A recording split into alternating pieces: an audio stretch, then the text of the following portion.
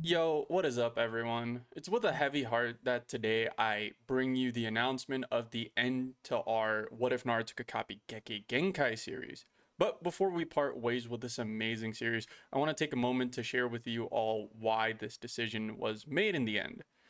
When I first started this series, I was truly excited to explore this fascinating what if scenario surrounding Naruto and his abilities, as we delved into a captivating world where Naruto possessed the ability to copy any Kekkei Genkai he saw, opening up practically endless possibilities for growth and development, not only in his power set, but the characters and how he interacts with characters around him. Through the series, we witnessed Naruto's journey as he honed his skills, forming bonds with his teammates, and facing formidable opponents. From mastering new techniques to navigating complex missions, and each episode being filled with excitement and intrigue. However, despite my passion for the project, I've come to realize that it hasn't received the level of support and engagement that I hoped for as a creator. It's important for me to prioritize content that resonates with my audience and foster a sense of community and connection. I want to take this opportunity to express my heartfelt gratitude to each and every one of you who was supporting this series thus far. Your views, your comments, and all of your feedback meant the world to me, and I am truly grateful for your continued support.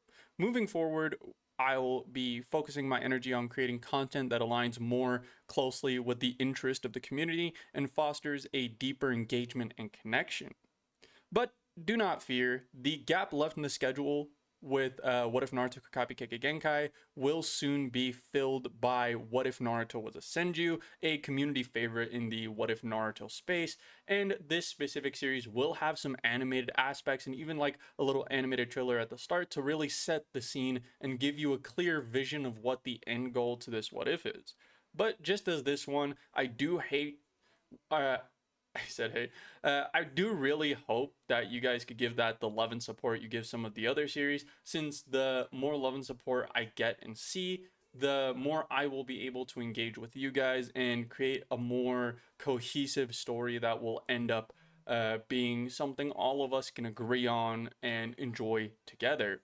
But if the engagement is lacking, similar to what it was in this series, with only a few hundred views and practically no comments, there's really not much I can do to improve on my content. And if you do want to see my content improve, make sure to leave any critiques, suggestions, or ideas down in the comments below. I am always glad to respond to you guys. And once again, thanks all of you for being a part of this journey with me. While this might be the end of the chapter of one series, I'm excited to embark on a whole new adventure of what ifs along with you. Until next time, take care and be awesome.